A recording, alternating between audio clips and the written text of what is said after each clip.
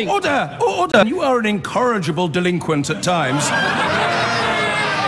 Behave yourself, man!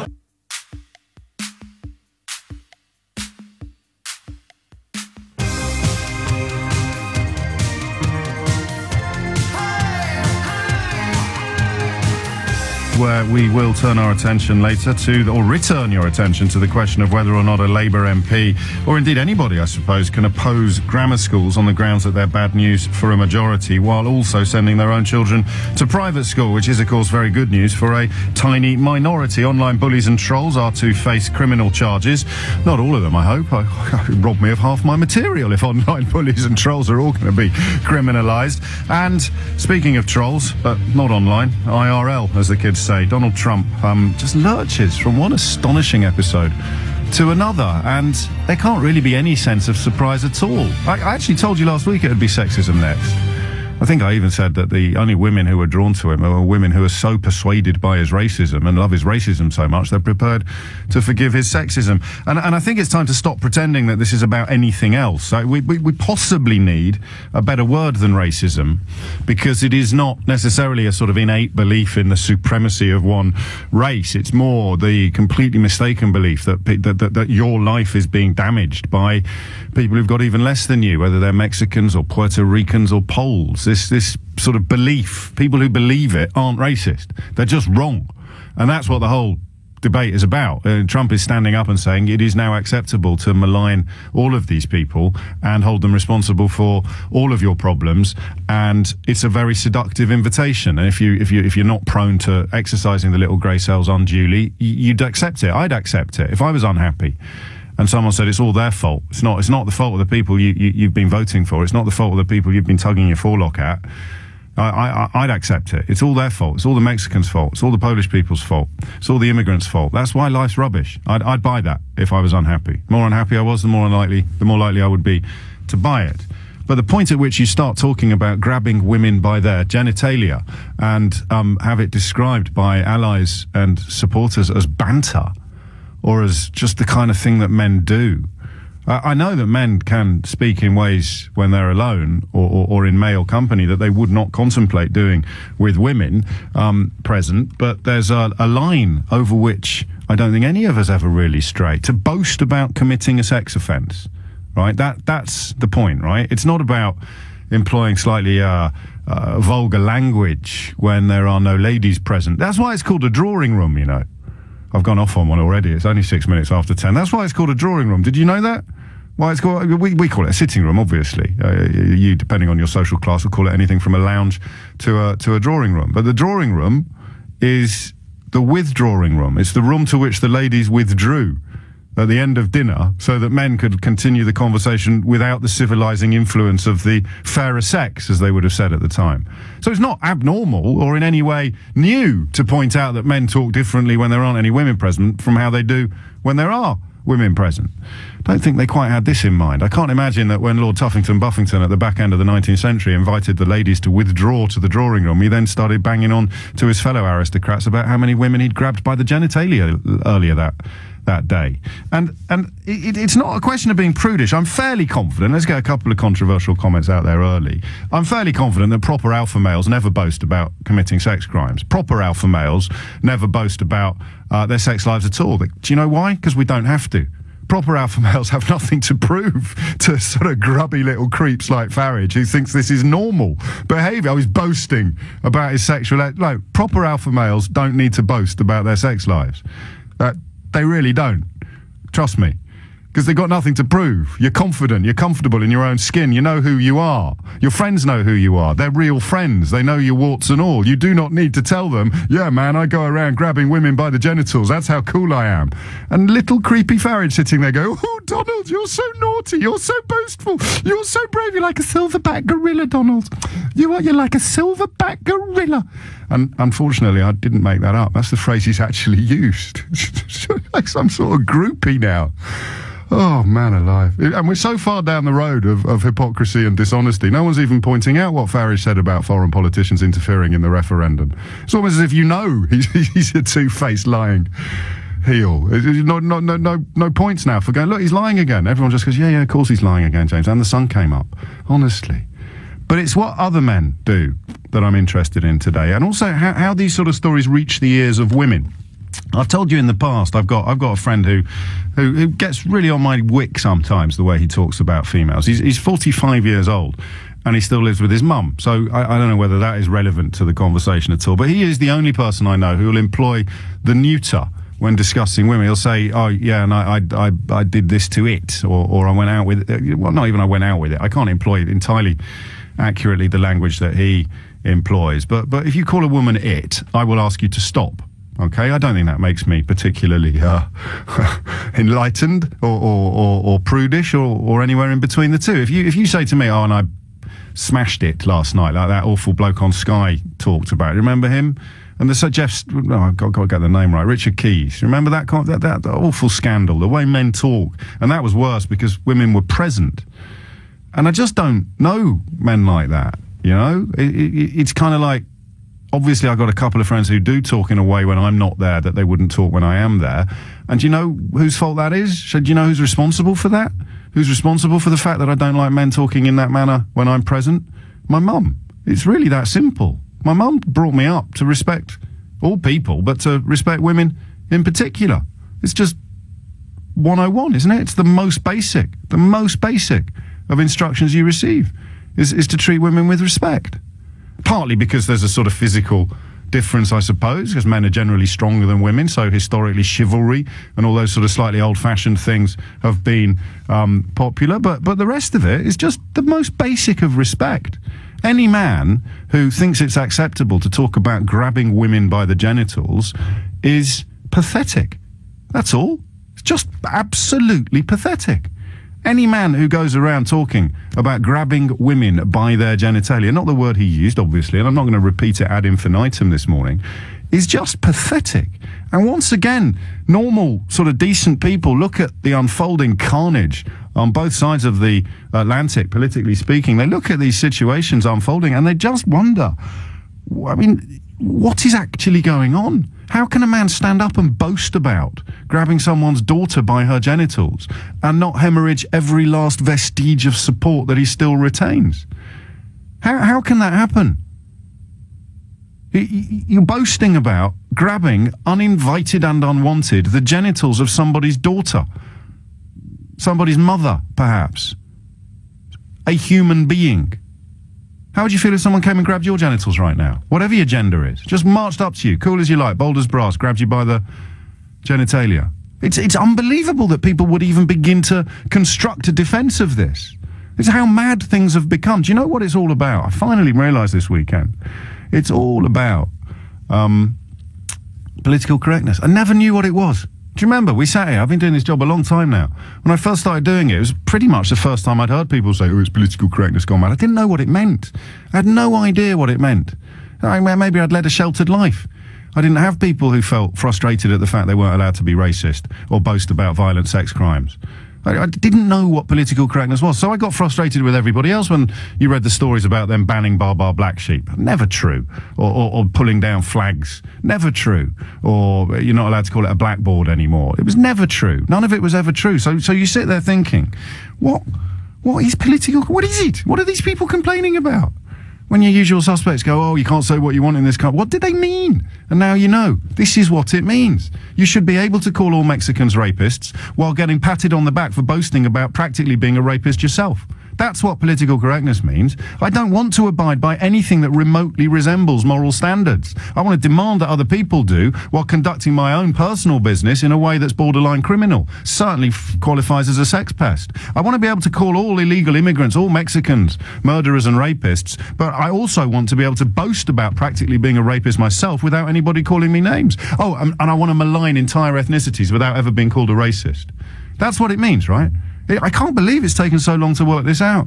You sit there as a relatively well-educated, relatively liberal human being living in the West in the back end of the 20th century, hearing this phrase, political correctness, political correctness, political correctness.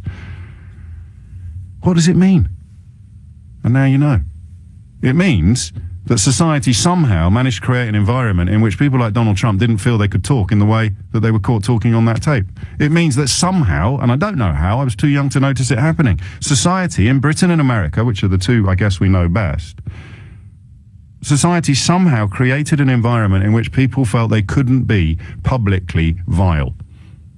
They just couldn't be. They'd get told off for it. They'd get looked at askance. They'd get pilloried by their children. You couldn't come out and say, let me tell you how about the Jews, like that bloke I met at a wedding a few years ago. They couldn't, and that's all they meant. That's all they ever meant. Sit here, trying to overthink it, trying to analyse it, trying to come up with a sophisticated analysis of what the phrase means. Political, what does it actually mean? All it means, and anyone who complains about it, is simply saying, I wish I was still allowed to talk about women as if they were slabs of meat and foreigners as if they were scum. I really wish we were still allowed to talk about women as if they were slabs of meat put here solely for our pleasure, and all foreigners as if they were scumbags. And guess what? You are again now. Congratulations. What I find odd is that you don't seem any happier. You don't seem any warmer. You don't seem any more at peace with yourself or comfortable within your own skin. You are now allowed to stand up and say all foreigners are scum. You can do it again. No one's going to tell you off. Or at least not enough people are going to tell you off to make you stop doing it. You can talk about women as if they're chattels, as if they're belongings, as if they are perfectly, as if it's perfectly acceptable to march up to them and grab them by the genitals. You can boast about your unwanted sexual advances on other women. You can talk about how your celebrity means you can do whatever the hell you want to them, and people will come out and defend you because political correctness is gone. Hooray, we've got rid of it. And what are we left with? What are we left with? We're left with this. And you know that there are people in this country who are secretly delighted with what Donald Trump, maybe not even secretly anymore. Oh, it's great.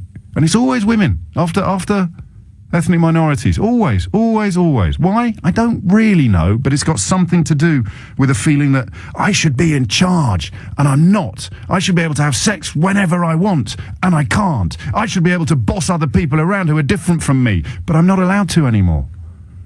Political correctness. That's all it ever was, wasn't it? That's all it ever was. Just basic decency. And some people despise decency. And they are the people who complain about political correctness. You can see it on Twitter. You can see it now. Go and find someone. His Twitter profile says anti-PC. And I'll show you a sexist, racist, misogynist scumbag who really hates the fact that they've been made to feel ashamed of it in recent years. Whereas in the 1950s, it was normal. I was proud. I'd get applauded. One newspaper columnist this weekend even tried to write a sort of rehabilitation of Enoch Powell's reputation before the publisher decided to remove it from the online edition. And that's all it is. There's no mystery here. There's no PhD thesis to be written. That's all it is. I want to live in a world where I can talk about women as disgustingly as I please and ethnic minorities as vilely as I choose. And I hate the way that other people have told me that there's something wrong with that. And that is Western politics. It's also not exactly the direction in which I was intending to lead the conversation this morning. What I want to do, and I use the phrase very, very cautiously, this phrase locker room. I've been in a lot of locker rooms, not perhaps as many as hardcore athletes, but you don't hear conversation like this in locker rooms unless you're the one that's saying it. The idea that you routinely hear men boasting about being sex offenders is just not true, unless you're the one that does it, or unless, like Mr. Farage, you're really impressed by it. Oh, he's like a silverback gorilla, boasting about being a sex offender. Oh, I want to be more like him. It's absolutely shocking, because guess what? Young people, daughters, sisters, waking up this morning thinking and hearing on the radio, unbelievable. Do you know what this is? Donald Trump and all of his supporters, all of his defenders, all of this talk of alpha males and banter and boasting. That, and I hate to say this to you because I wish it wasn't true, straight out of the Jimmy Savile playbook. And when you're famous, you can do whatever you want to them. Donald Trump or Jimmy Savile. Seriously. When you're famous, you can do whatever you want to them. Donald Trump or Jimmy Savile. Sit here, don't we? That brilliant Louis Theroux film last week, puzzling over Savile. How did Savile get away with it for so long? I'll tell you why. Because some people were describing it as banter, or just boys being boys, or locker room stuff, or being like a silverback gorilla. Unbelievable. And we're watching it now unfold on a presidential debate. What have we learnt from Savile? Sweet F.A. Phone lines are open, by the way. I should have mentioned that sooner. Tanya is in Staines. Tanya, what's going on? Well, first of all, a silverback gorilla is way more attractive than Donald Trump, so let's just get that out there. And I want to separate my comments about Trump from Savile, because I do think it's two different things. It's but not. Obviously, in some when you're ways famous, you can do whatever you want. Yeah, but do you know one of them said it, one of them proved it. As a woman, what really, really makes me angry, and I hate to say this about a fellow woman, excuse the oxymoron, but whilst there are still women, attractive, very attractive, beautiful women, lining up to have relations with this man, he can still get away with it. If women were not prepared to sleep with somebody as repulsive in every way as him, verbally, physically, everything about him, then he'd have to cop himself on and realise that actually you've got to treat I understand your reluctance to sort of call people out, call out individuals, but it's the oldest profession in the world, women essentially exchanging money for sexual favours, and I think sometimes that describes marriages. It may well do, James, it may well do, but, you know, there's a sort of honesty about prostitution that I have a grudging respect for, but to marry the guy and stand next to him and be, you know, prostitution is what it is. You're doing something, you're getting paid for it. She's dressing it up as something else, and it just makes me angry. And I really believe that if women just... But also, he wouldn't talk like that in front of his wife, would he? That's the other thing that you have to remember. This sort of curious dichotomy. So when she says, as she has, that she deplores, his wife Melania has said she deplores what he said and finds it disgusting. It's almost as if, oh yeah, but you know, what goes on tour stays on tour. Boys will be boys. He wouldn't talk to me like this, but other women are I don't know, contemptible enough to be talked about. Well, yeah, I mean, I'm so angry about it. I'm pacing around my lounge just because I really do feel that I just cannot believe that he can get away with this, and she still stands next to him. It's like you know, people that are footballers or whoever have been accused of rape, and the little mealy-mouthed girlfriend turns up at the courtroom holding their hand still. Come on. Come on, indeed. Well, I mean, clearly I'm preaching to the choir with you. What do you hear when you hear men saying, "Oh, it's just banter, it's just locker room talk, it's just this, it's just that, it's just the other"?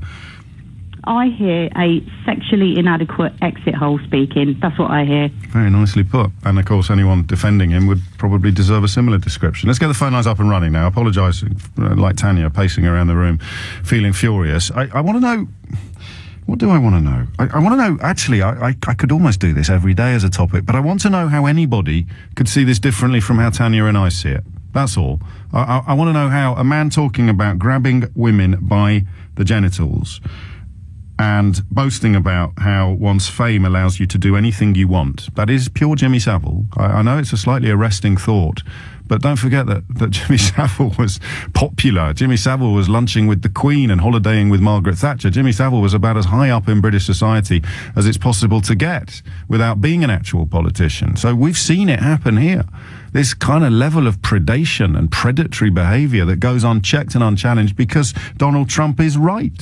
Fame does bring with it some weird sort of blindness to people's trials and tribulations. It's astonishing as well, isn't it, how this silverback gorilla comment from Farage. It'd be comical if it wasn't so weird. It's like a silverback gorilla with all his boasting and all his sexual predation. It's just weird, right? A little bit homoerotic as well, I think. It's a very, very strange situation in which we find ourselves. But isn't it odd how the rights of women not to be groped? Do you remember during the refugee crisis how many on the UKIP side of British politics were really, really interested in women's rights? Really adamant that the sexual assaults in Cologne were proof that millions and millions of foreigners deserve to die in the Mediterranean Sea. Suddenly, all these so-called right-wingers were passionately advocating women's rights. And that translates roughly now as lots of refugees who'd never done anything wrong posed a mortal threat to our women, but men who boast about grabbing them by the genitals, they're silverback gorillas. Madness, absolute madness. If there was a little dial, a little arrow pointing at sanity now during these conversations, it would be going in circles. It would have gone absolutely haywire. Think about that. The Cologne story. The same people queuing up to tell us that women are going to be assaulted, now queuing up to defend a man who boasts about assaulting women. There you go. There's the question. We got there in the end. Make sense of that for me. How can somebody really spout absolute nonsense about sexual assault in the context of immigration and then actively defend someone who boasts about committing sexual assault? It's almost as if they don't care about women at all. They're just looking for weapons with which to attack the vulnerable people they spend their life attacking. Michael's in Waltham Abbey. Michael, what's going on? Morning to you, James. You got me thinking this morning. I was listening to your little summary this morning, and you said something, and it sort of triggered something in my head. That's why I brought you in it. You were saying that a few years ago, the so-called political correctness, sort of people kept their views quiet, and there was far more quietness, if you like. You know, because of political correctness, people did keep their views in their heads. The vile views, not all views. I mean, people who think that human beings are essentially decent and everyone deserves to be treated with respect, they were never silenced. No, that's what I'm saying. I'm saying the bad ones, you know, the people that had these thoughts in their heads all along. And then you said, but today, that's all gone. And that's what triggered me to call you. There is a kind of honesty in this, because now you know who these people are. Whereas before, they would walk around holding these thoughts in their heads for, you know, political correct reasons, if you like. Now that barrier's gone, or supposedly gone, they're all coming out of the woodwork. And the good thing is you can see who they are, whereas before you couldn't. You see my point? I do, and I guess I preferred it when I didn't know how many of them there were. But it's better to know your enemy than sort of... It is if you're fighting, it is if you're playing chess. And you know, you want to know what moves your enemy's got up the sleeve. But these sort of debates, someone compared debating with Donald Trump to playing chess with a pigeon, is that it doesn't matter what moves you've got. He's going to kick over all the pieces, defecate all over the board, and then strut about as if he's won. And that was the point, because everybody knows it's wrong to be racist and sexist, even the people that are. And what you're doing now, what political correctness did was rob them rob them somehow of the right to do it with impunity. So no one ever said you can't be racist or sexist anymore, but you'd get a slap if you were. What political correctness did was provide the slap. Now, there's no slap. No, that's what I mean. And, you know, potentially before you could be with someone that you always thought was a fairly decent person, and then, you know, recently their views, because of public opinion and how things have changed, you begin to see a change, and then you think... I think we're all seeing that. We're all hearing people say things in front of us that they wouldn't have said a few years ago. Exactly. And then, you know, for me, you're able to judge people because of that in a far more accurate way than you were before. And you find that... I mean, it's a silver lining of sorts. At least it's out in the open. I find it terrifying. Yeah, that's what I mean. Yeah, no, I get it. I like your optimism. Glass half full today, Michael. Thanks, Joe. No, thank you. And it's the greatest compliment you can pay me at the beginning of a call, when you say, you really got me thinking this morning. Not everybody likes that, of course. 10:30 is the time. The comparison between Trump's language and Savile's actions. Remember, Trump's language was allegedly describing his own actions. Is terrifying, James, and I'd never picked up on it until now. And Gabby, in the same minute, tweets to say, I'm kind of confused how James came to the conclusion of comparing Jimmy Savile and Donald Trump. It's really simple, and it's contained within one phrase. When you're famous, you can do what you want to them. How can you be confused? Who else do you know who believes that? 0345 6060 973. I don't know about this one, James. People think this language is still acceptable because of the rise of the kiss and tell stories in the red tops and on social media. I don't know that that's true. It seems to me that describing violent sexual assault of a woman wouldn't make a kiss and tell story either. 0345 6060 973 is the number you need. I guess what I'm saying is, help me understand this in a way that doesn't portray half of the American population as rape apologists. 0345 6060 973. And any man who says, oh, this is normal, is lying to you. This is not normal. Any man who says it is just happens to do it themselves. They are apologists for violent sexual assault of your daughters. That's what they're doing. Any man, it's just banter, it's just locker room, it's just boasting, it's just alpha male preening. It's like a silverback gorilla. Any man doing that is effectively saying it is absolutely acceptable for men like Donald Trump to grab the genitals of your children. Help me see it differently, because I'd really like to. Chris is in Whitford. Chris, what's going on? Well, actually, I just wanted to say what somebody else had said earlier, really. It's not. I mean, mate, you're never going to get a job in PR, are you, with that sort of introduction? Well, no, not really. But see, at the end of the day, I think we're all, in this country, we're a little bit more well-rounded. So when someone says something stupid, you don't need an announcer to stand by and say he said something stupid. I think you do now. I think that was true during the glory days of political correctness, but that ship has sailed. No, I can't agree, because I mean I remember some years ago when the idiot Nick Griffin went on to Question Time. Before he went there, before he actually appeared on the show, he was egged outside by anti-fascism people, and for me the biggest idiot out of that whole debacle was actually the anti-fascist people, because idiots hang themselves, and that's what they do, and they usually.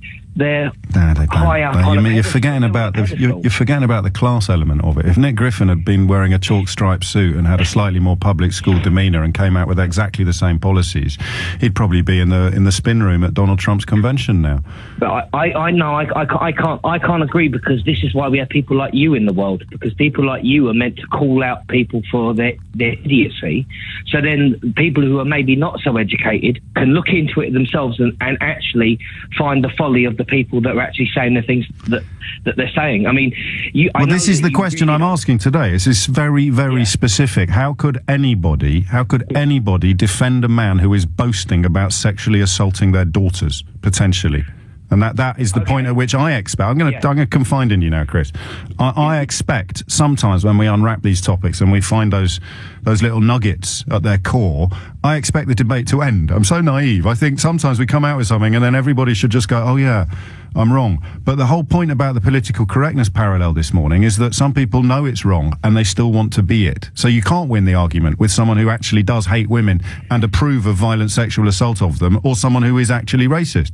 It doesn't matter how clever or educated you are. I'm proud to be racist, they say. Down with political correctness. Yes, but then at the end of everything, when everything's been said and done, we have freedom of speech, and we allow, we have to protect that. That is sacrosanct. That is the thing that needs to be protected the most. Yes, and you're absolutely right. No, you after everyone else. Yeah, and you know what? The other thing that happened. Go on. The other thing that happened beautifully, you've just reminded me of this idea that it's sacrosanct freedom of speech. It's not freedom of speech that was under threat. It was the freedom of response. So that line about you can't talk about immigration without being called a racist was never true. But what it's transmogrified into is you can't be a racist without being called a racist. And now you can be a racist without being called a racist. That's where we are now. Yeah, I get that, but at the end of the day, Donald Trump's an idiot. We all know he's an idiot. No, we don't. We don't all know he's an idiot. Half the country is going to vote for him. Half of America, and there'll be plenty of people here who like the cut of his jib. They think he's a silverback gorilla.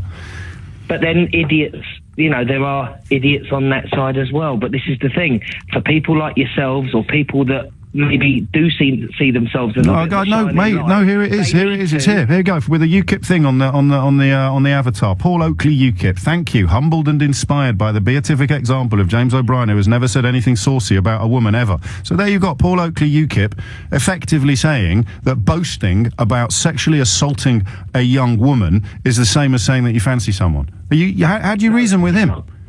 No, you can't reason with him, and this is the good thing. He is now exposed himself as being a complete prat. No, but he hasn't. He goes away thinking that he's delivered some great blow for freedom of speech by effectively saying that it would be fine for someone to grab his daughter by the genitals, and it would be akin to just simply saying something saucy.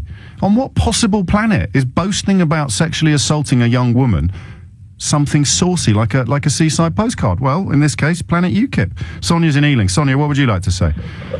I think you really put something across really well a few weeks ago. You were talking about political correctness again, and I think you said it's all just about good manners. Yes. And I think that's always was. Honestly what it comes down to. It's just about, but I think if you went around saying, oh, that's just good manners, I mean, people would be like... It's good manners gone mad, Sonia. It's good manners gone mad. But the only thing I would say to you is that I think it's about understanding the situation. I mean, I'm an optometrist. Now, I used to work in Chesham, which at the time had BNP in the council.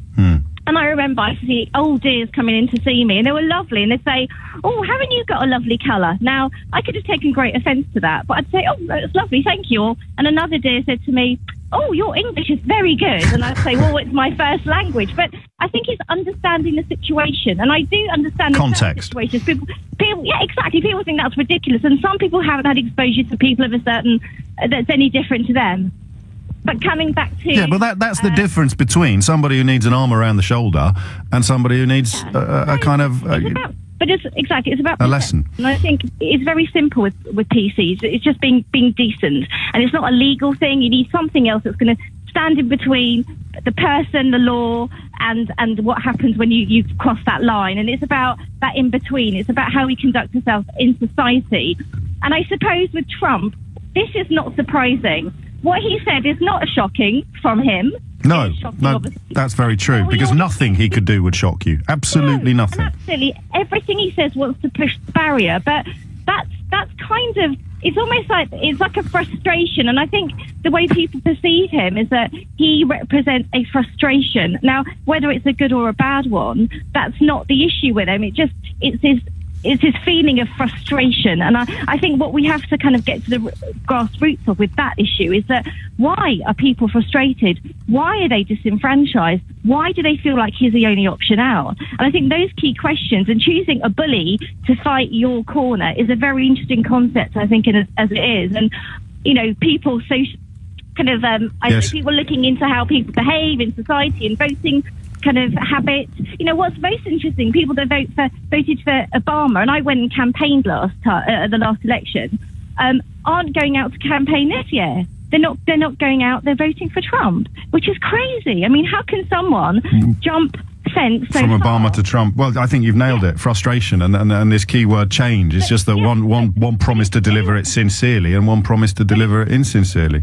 No, but also people don't receive it at the very bottom. And if you look at the most disenfranchised, they are right at the bottom. And those are the people that are constantly being cut out of the bigger picture of globalization. This is a bigger picture. And that's where the Brexit parallels work very well, actually, and we're massively underestimated. Just the less you've got, the more likely you are to risk it all, just on a chance that things might get better. Even though you're being warned they're probably almost certainly going to get even worse, they're so bad you're going to risk it. And that is obviously the constituency that he appeals to. But then you get the middle class apologists for him, which is genuine misogyny and racism. The people who should know better, who don't have the excuse of frustration or ignorance or lack of education, but who just choose to disseminate hate because it's very profitable. And I imagine it can't. Well, I don't know. What feeling do you get? What feeling do you get when you hear a man boasting about sexually assaulting young women and think, I'm going to stick up for him? What is the feeling you get from that? Is it just vanity because someone stuck a microphone in front of your mouth, and if you said something normal, like it's disgusting, they'd stop coming to you? Because that's a really long queue. It's a really long queue in the MSM, the mainstream media, of people who will call out racism, people who will call out misogyny, people who will call a man who boasts about sexually assaulting a young woman, will call him the scumbag that he is. So that's a really long queue. You want to make a career in this business? You better stick up for him. Seriously, because that's quite a short queue. That's it, isn't it? There you go. It's another penny drop moment. Why would you do it? Why would you come out with this stuff? Well, it's the only way I can get a check, James. Can't all be like you. The only way I'm going to get a show on LBC is by actually defending a man who boasts about being a borderline rapist. I'm never going to get a show if I'm one of the people providing intelligent coverage, because I'm not very intelligent. So I'll do the defence. Short queue. I'm never going to get invited to America to be a political pundit if I come out with stuff that's true and sensible. I've got to come out with stuff that's deeply, deeply dishonest, dangerous and divisive. In fact, speaking of creepy Uncle Nigel, you've got that line, haven't you, about whether foreign politicians should be getting involved in our election. Remember that, when Barack Obama intervened on the referendum? You see what I mean? It's like beyond satire. Oh, it's outrageous. Outrageous for foreign politicians to interfere in our democratic process. I'm now in America commentating on the American election and saying I wouldn't vote for Hillary Clinton in a million years. Oh, and I'm also the bloke who spent much of the year, the beginning of the year, banging on about how awful sexual assault of women is when it's done by refugees. But when it's done by a presidential candidate in America, oh, he's like a silverback gorilla. It's 10:45. I moved on her, actually. You know, she was down in Palm Beach. I moved on her, and I failed. I'll admit it. Whoa. I did try and her. She was married. I'm going to use some Tic Tacs just in case I start kissing her. You know, I'm automatically attracted to beautiful. I just start kissing them. It's like a magnet. I don't even wait. And when you're a star, they let you do it. You can do anything. Whatever you want. So that was banter. That was blokish exchange, right up until one point. Where do you think, for you, where was the point? Where was the difference between stuff you could imagine your husband or your boyfriend saying? Maybe not your dad. I hope not your dad. I hope you've not seen that side of him, if it exists. But where's the difference between boasting about making moves on a woman, which all insecure, inadequate men have done, all of them, and actually crossing into something altogether more sinister? When you're a star, you can do what you want. And a couple of people have suggested that the parallels with Jimmy Savile are not immediately obvious. When you're a star, they let you. When you're a star, you can do what you want. And why doesn't anyone speak out? Because he surrounds himself with mealy-mouthed misogynists who are so starstruck and sycophantic that they won't call him out. Back to Jimmy Savile. How have we let them do this to us? How actually, if you're in my box of trolls today, I'm going to put an arm around you for a moment. How have you allowed them to do this to you? How have you allowed your frustrations at your own life to be turned into a defense of a man who is boasting about grabbing the genitals of someone who could be your daughter? How would you explain that to your daughter? Yeah, he's all right. He's okay. If he grabs you if he grabs, yeah, just how have you let them do that to you? How have you got some sort of nasty prejudices about gays or foreigners or whatever it might be, and you felt frustrated for years about having them bottled up, about the way that you're not allowed to say it out loud. You can't say what you want anymore without being called a racist, and you think that gays are wrong, and you think that people of colour are inferior. It doesn't keep you awake at night, but that's just the way you were brought up. That's what you've always felt, and the frustration you felt for years at being told you weren't allowed to think the way you thought.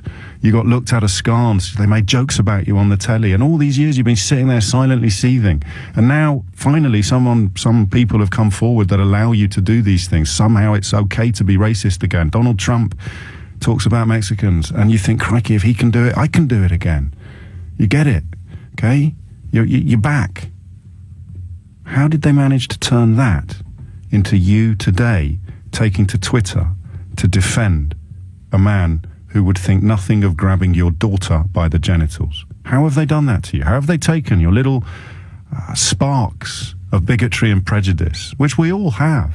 Some of us try a little harder than others to damp them out, I guess, but we all have them. We all have irrational fears of things, irrational feelings about things we're not familiar with. We all do. And I guess if they're really powerful inside you and really strong, being made to feel ashamed of them must have been horrible, horrible.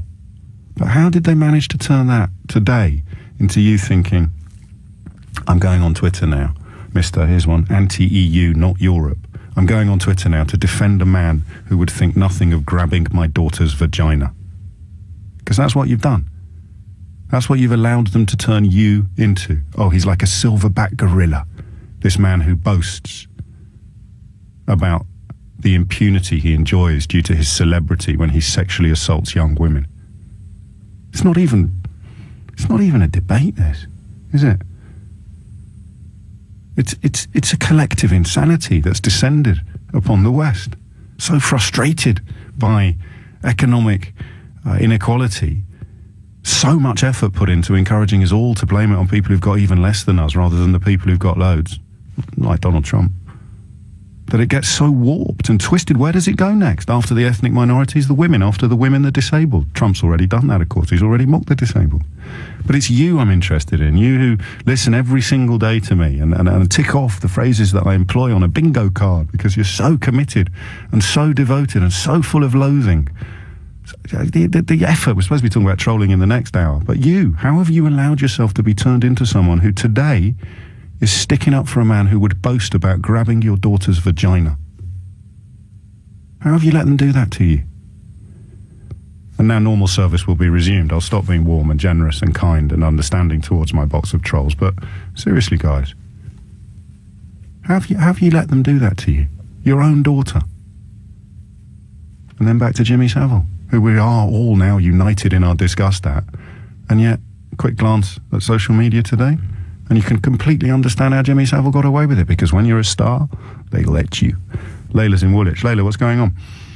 Oh, hello. Thank you for taking my call. You're welcome. And all the things that you've said, I totally agree with. I'm still shocked at how many people are defending the indefensible. I mean, how can you allow someone, no matter how much money they have in the bank, to get away with that kind of abuse? It's amazing, and I think it's a detriment to all of us as parents and as just human beings that we allow defenseless to be made into a mockery. They are, human beings at the end of the day. And if he's done this and he's gotten away with it for years, and his victims are suffering in silence, how would they feel if that was their child or their mother or their auntie? I think it's disgusting, and it's the environment that this man was raised in as well. We have to look at that. America has become a laughingstock. It's not a democracy, nor is it a lawful country. It allows men, and I must say white men, to get away with rape. I mean, we've seen cases after case of white men getting away in universities with raping young ladies. And this is the environment he was raised in, that the law does not recognize the rich and privileged as being criminals. But they recognize the poor and the working class as being criminals, because obviously... Or refugees. Refugees who might commit sexual assault are the scourge of the earth, but billionaires who boast about committing sexual assault are silverback gorillas. Exactly. And I find that abhorrent, and I find it really disgusting. Why would you visit a country that differentiates rape? I mean, if you're rich, you're okay, you can get away with it because you're a star and obviously you've got billions in your bank. But if you're poor or a refugee or a migrant or just someone going about their business and get blamed falsely for being a rapist, you're finished. Your life is over. You're in jail for 50 years until... It's just double standard. Sounds like such an inadequate description, doesn't it? But that's exactly what you've just nailed. It's the parent angle of it that I find astonishing. How a father could listen to Donald Trump boasting about grabbing a young woman by the genitals and stick up for him, or call it banter or alpha male boasting. A father. And I hate this because I know I'm guilty of it, defining women by their relationships with men. But I'm not defining women by their relationships with men. I'm just trying to make men imagine that it was their daughter it was happening to, so that they can see why it's disgusting for it to happen to anybody's daughter. But no, he's a silverback gorilla. 10:56 is the time, and that's the point, isn't it? Just think, there's three things today. The refugees, okay, who were used as by the same people defending Trump. The threat of sexual assault was the reason why we should let them all drown. But an actual boast about sexual assault, that's pat on the back time. Just that hypocrisy. Forget the other two examples. That, right there. And if you've had to buy into that hypocrisy, if you now have to close your eyes to it and pretend that you haven't been taken for a complete mug, that's the only way in which, I guess, you can hold your nose and defend Donald Trump today, while knowing these men would boast about it if it was your daughter. Droit de seigneur. That's the phrase I've been looking for all morning. Droit, D-R-O-I-T. Forgive my French pronunciation. Droit. Droit de seigneur. Do you know what that was? I never actually double-checked my history books to find out whether it was true or whether it was just one of those things that was used to terrorize populations. Droit de seigneur was when the Lord of the Manor got to have sex with anybody from the village. When the Lord of the Manor got to exercise, if you like, aristocratic rights over the peasants. That's what we've just described, isn't it? Droit de seigneur. He's a sexual predator who boasts about committing assaults. No, he's not. I shall tug my forelock and call him a silverback gorilla. Jack's in Sheffield. Jack, what the hell is going on? Hi, your last call, he's quite shocked that people still support him. I'm on the other side. I'm really not surprised at all. A few years ago in Sheffield, there was a local footballer who I know we're not allowed to name. No, we're not. We're leaving it right there because there's a trial underway at the moment, which someone should have told you before you came on. Eric's in New Malden. Eric, what would you like to say? Well, can I fact check you real quick? If you must. You're short of time, though, so you won't have time left to do anything else. No problem. 50% of Americans will not vote for him. I'd be very surprised if anything close to 20% of the actual registered voters vote for either of these candidates. Really? Really? Well, last election... Oh, either. So a total of 45 to 50% maybe, a turnout. Yeah, 55% in the 2012 election. And so you got to figure about so Obama gets 35%, 40%. Yeah. Okay.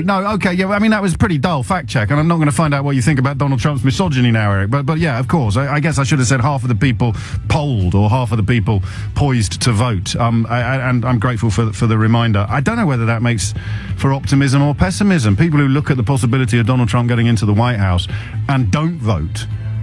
It's even more baffling, perhaps, than the people who are voting for him. People who, you can almost understand the collective insanity of the herd that drives him ever closer to power. But the people who are just standing by the sidelines going, yeah, that's okay, I'm not going to get involved. I don't like her much either. I'm staying out of this one. Oh boy.